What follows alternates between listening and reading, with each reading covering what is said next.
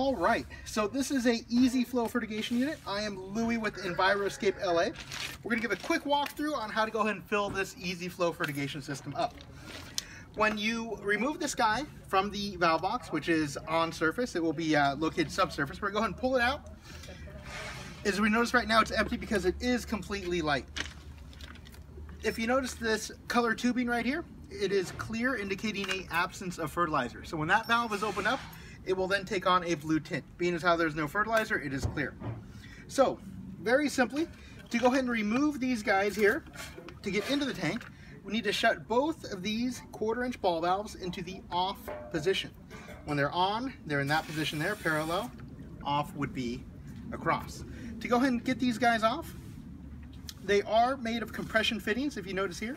There is a washer. You will simply put that in your 2 fingers there. Apply the pressure. Very important, keep both these in the off position. If not, you will get soaking wet. Go and apply some pressure there, comes right off. These are the same type of fittings, the compression fittings, that are on most refrigerators for the ice maker and the filtered water. So we did that once on one side. We're gonna do it a second time on the black side. Very, very simple. Always set these guys aside, very important, when we put them back on. The thread for the top of the EZ FLO, simply remove it, counterclockwise of course. We would then, at this point, look for the O-ring. It will usually stay in the cap, sometimes it stays right here.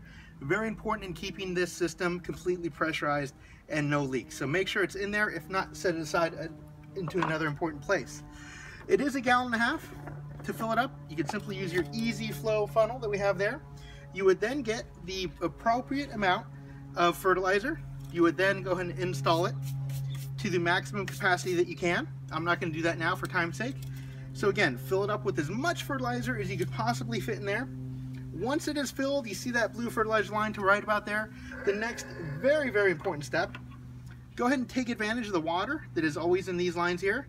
And we're going to go ahead and fill this bad boy up with water. It is very, very important that you get all the air out of the system. If you allow air to be pressurized in there, it will cause extreme pressure and could potentially blow out some of our gaskets that are on the tank, as well as the fittings and valves. So we want to be able to bleed all that air out that is in the line. Of course, it says it here in English and in Spanish. So once we have water topped off to right there with fertilizer, we will then simply put this guy back in. Always take care to make sure that black O-ring is in there. No need for channel locks or pipe wrenches, anything like that. Simply nice, strong hand tighten is enough. You don't got to get He-Man on it.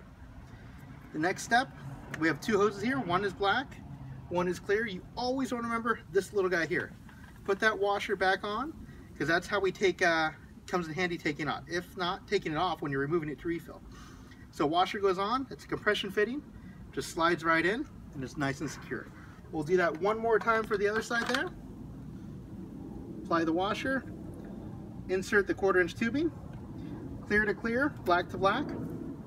At that next point, we would then open up both these valves once it is fertilized, and then we will open up our Rainbird 3/4-inch anti-siphon valve on that side, and we would see the fertilizer go through the system. So that is how we know that we have fertilizer running through our landscape. Every single time we're irrigating, we're also fertilizing, and we're doing it responsibly. We're not allowing any of that fertilizer to hit the streets, sidewalks, curbs, and then eventually ends up in the Pacific Ocean. So here, 100% of the water, by utilization of the Rainbird drip technology, is being applied directly to the roots as well as the fertilizer. So none of it is contaminating our rivers, streams, so on and so forth. So just another tip, installing EZ FLO Fertigation with the Rainbird drip irrigation. So when you think sustainability, think Enviroscape LA.